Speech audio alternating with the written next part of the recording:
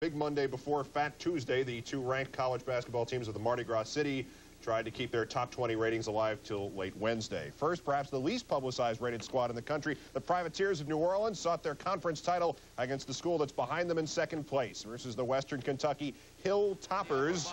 Tony Madison first half dishing off to Urban Johnson for the slam. New Orleans comfortably in front, 33-23 at the half.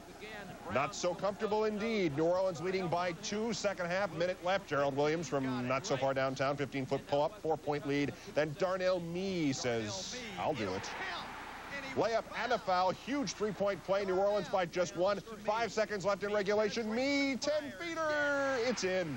57-57, and into overtime we go. We're in. Rennie Mason drives, finds Darren Latchy for the layup.